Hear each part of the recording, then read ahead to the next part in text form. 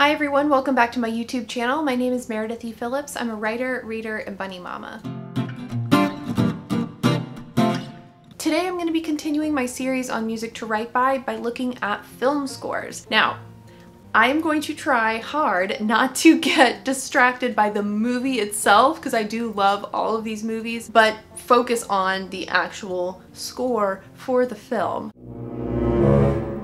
So let's go ahead and jump right in. We're going to start by jumping back to really the birthplace of film scores. This is back in the 30s, the early 30s, and into the 40s. When movies were first shown in theaters to audiences, they were silent films. They hadn't figured out yet how to record sound to go with the movie. So things like Charlie Chaplin, Buster Keaton films are all silent films. And in the theater with the audience, there would usually be a pianist or an organist, or if you were at a really fancy theater somewhere, there might be some sort of orchestra, and those musicians would play music while you were watching the film so that you weren't sitting in just a completely silent theater. But most silent films did not have music that was composed specifically for that silent film. Sometimes there would be sheet music that was sent to theaters with the film reels to provide for the musicians, but a lot of times they would just ask the musicians to play some music while the film was going on. And so a lot of times the music that they might choose, it might not really match up to the story. If there was something exciting going on in the movie, the music might not quite match up with that kind of excitement level. And it wasn't until we had sound in film in 1927 with the jazz singer that people realized, oh, we gotta write some kind of music to go with this movie. So in the late 20s and into the very, very early 30s, the music that you would hear in these films was sort of background music. It wasn't anything in particular that was special. It didn't really match still with what was going on screen. In 1933, you have King Kong, which had a film score written for the film by Max Steiner. Max Steiner is a huge composer in the 30s and 40s. He did the music for Gone with the Wind, among others, and he, along with the composer that I would like to highlight, were really the people who brought the idea of music for film into prominence. So Max Steiner is really important though to note, because one of the things that he created was the idea that the music should match what was happening on screen. So if there was a big surprise, the music should indicate some sort of surprise. He also came up with the idea to use themes for different characters. I think one of the most famous theme music for characters probably comes from the Star Wars trilogy. John Williams did Leia's theme and Han's theme and Luke's theme, and Darth Vader has music that when you hear it, you know Darth Vader's coming. But that idea of matching a character with the music came from Max Steiner, and if you watch King Kong from 1933, you'll see how he does that. There's music that plays when you see Anne on screen. There is specific music that's played when Kong is on the way. There's another prominent composer at the time, Erich Wolfgang Korngold, who created some of the most iconic action-adventure swashbuckling movie music that you will ever hear, and this is the music that I am recommending for you to use while you are writing. Korngold had actually written a lot of classical concertos, operas, things like that. When he ended up in America in the early 30s, he was invited to make music for 1935's Captain Blood, starring Errol Flynn and Olivia de Havilland. And the music in this movie is absolutely perfect. It follows the story of a young doctor who ends up helping an enemy soldier who is wounded, and for this offense he is enslaved. And eventually he breaks free from the slavery and becomes a pirate on the high seas, because why not? And it's Errol Flynn at his most Errol Flynniest, and he's absolutely perfect. But the thing that really helped catapult him and Olivia de Havilland into that stratosphere of stardom was the music in this film. Of course, the two of them have brilliant chemistry, they're great actors, but the music really helps to solidify the adventure that is in this film. It's absolutely gorgeous, swashbuckling pirate kind of music. So if you're writing anything that has pirates in it, please check out the music from Captain Blood. So let me play you a quick example of the music from Captain Blood.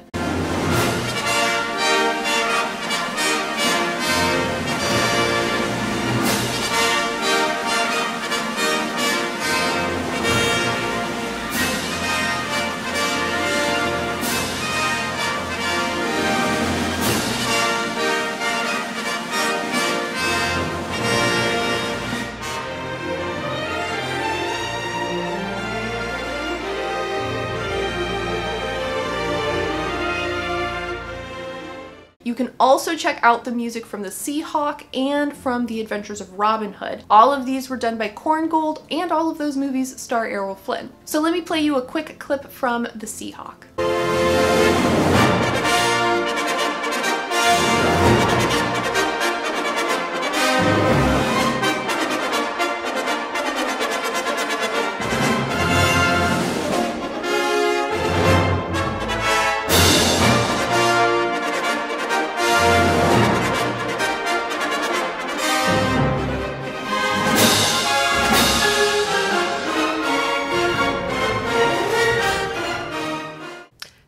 Editing Meredith here.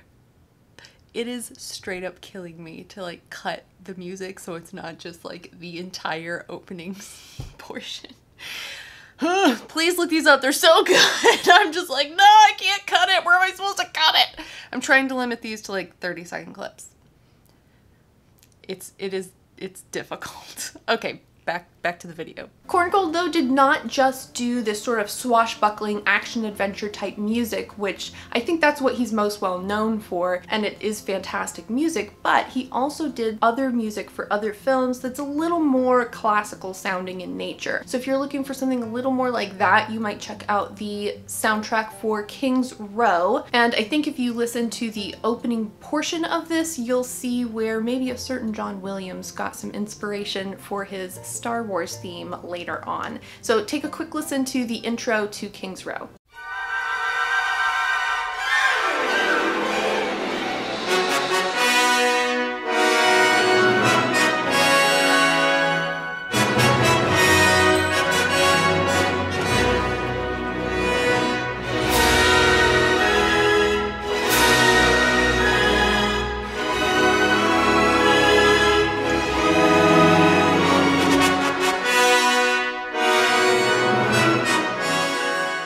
Next, let's skip a little bit forward into the 40s. There's actually two films I want to highlight that came out in back-to-back years, 1946 and 1947. We'll start with 1946 and The Best Years of Our Lives. Hi, it's future editing Meredith just popping in because I'm trying to find a movie poster for Best Years of Our Lives, and I like this poster that I just popped up there. However, the poster artist has done a disservice of the highest kind to Dana Andrews. Dana Andrews, and I will insert a picture of him, is a very gorgeous man, and I'm sorry, but this poster makes him not look great. So anyway, sorry Dana Andrews, I'm defending your honor. Okay, bye. This movie is, absolutely a gut punch of a movie. It's fantastic. I think it's a movie that every American should see for sure, but if you're from somewhere else, you'll probably enjoy it too. It follows the story of three soldiers coming home from World War II and the challenges that they face getting reacquainted with their families and their friends and getting back into just civilian life and normal life after they've survived this horrific event. The movie is extremely emotional and poignant and absolutely gorgeous, but the thing that for me in almost every scene pushes me over the edge into tears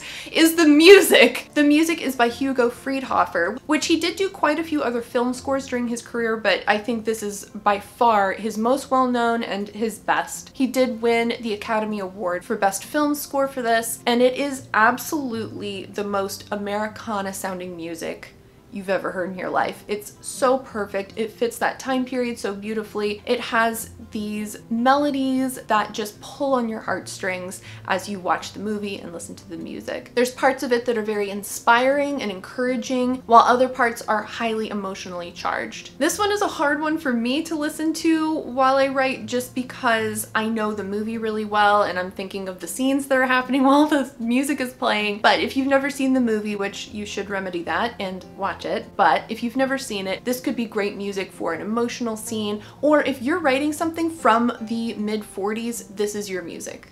This is it, because it fits that time period so perfect. So take a quick listen to the film score from The Best Years of Our Lives.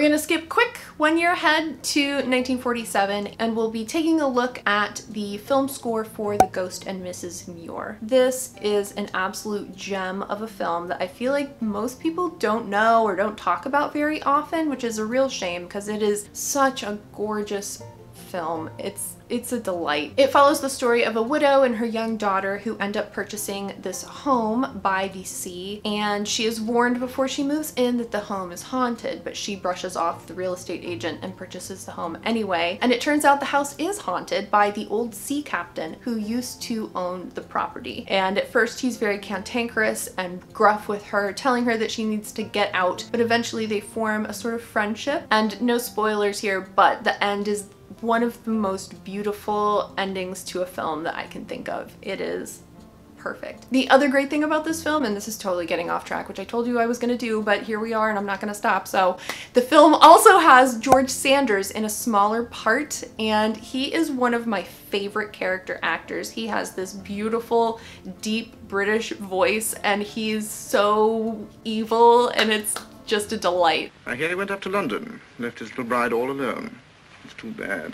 But of course for this video we're going to talk about the music. The music is by Bernard Herrmann, who did a ton of music throughout the 40s and the 50s and into the 60s. He's probably most well known for composing the music for the movie Psycho and for the music in other Alfred Hitchcock films like North by Northwest. He also did the music for Citizen Kane, which of course came out earlier in the 40s and starred Orson Welles. But of all of the iconic scores that Bernard Herrmann had written in his lifetime, he said that the music that he did for The Ghost of Mrs. Muir was his favorite. It's a bold and dramatic score in parts and soft and very emotional in others. There's a sense of wistfulness about it, a sense of longing, and it's just highly atmospheric. So I think if you're writing a romance, this is the music for you. If you're writing anything with characters who are just longing for something that they can't seem to get to, this could be really great music to write to for that. So take a quick listen to the music from The Ghost of Mrs. Muir.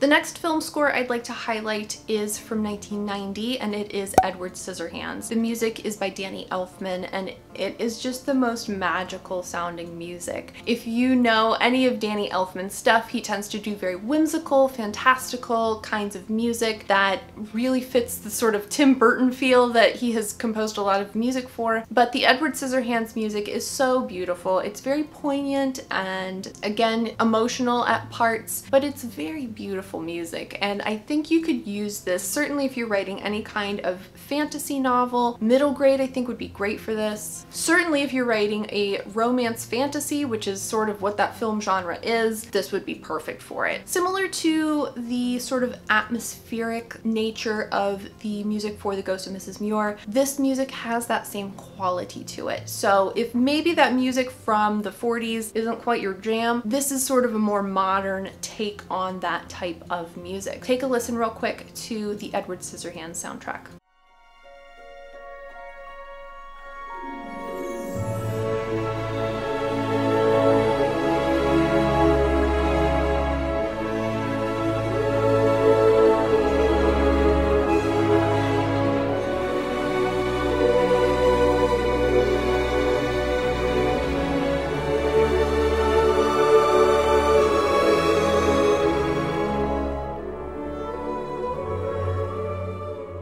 Okay, we're down to the final portion here, and I think if anyone is making a video on movie soundtracks, can you not talk about John Williams?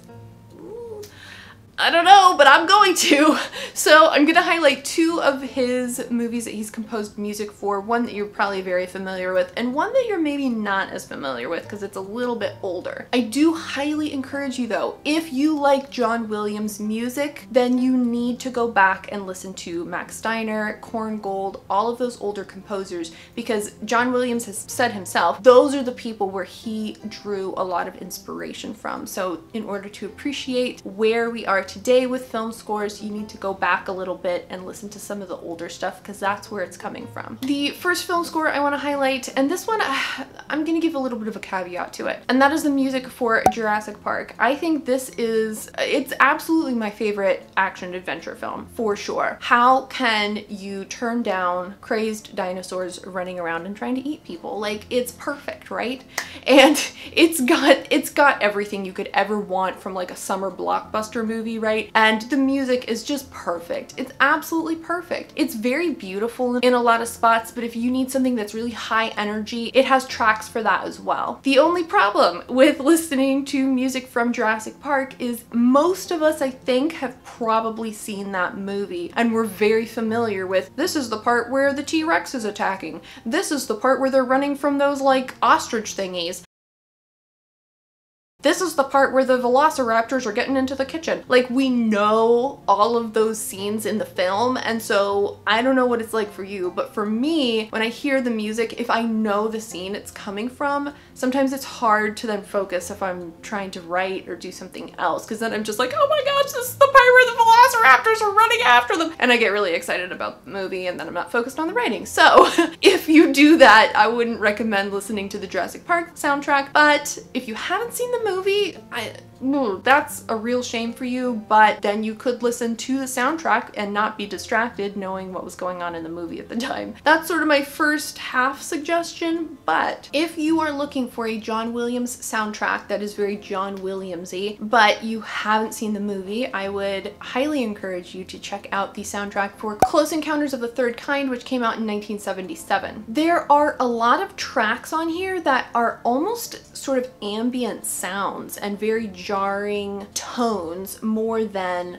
a straight melody. So if you're writing anything that is very suspenseful or has a horror element to it, some of those earlier portions from the soundtrack might be absolutely perfect for a really tense scene you're writing. However, there are some absolutely gorgeous portions of the soundtrack that would be absolutely perfect to use if you're writing a scene that's filled with a lot of wonder and joy. And if you've seen the movie, I'm talking about the portion at the end of the film. So good. If you haven't seen Close Encounters, you need to. It's absolutely perfect. If you ever have the opportunity to see it in a theater, do that. Do it. But anyway, the music is an absolute delight. So let's take a quick listen to the music from Close Encounters of the Third Kind.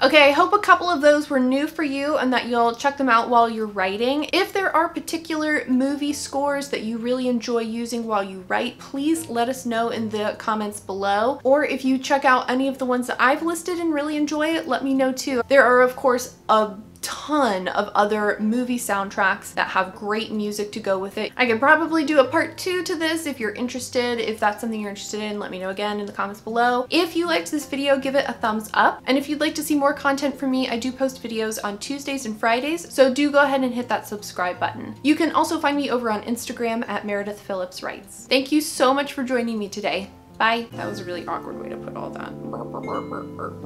It would play in the theater usually. Okay. I need a script for this or something, jeez. Okay. When movies were first, is this film dirty?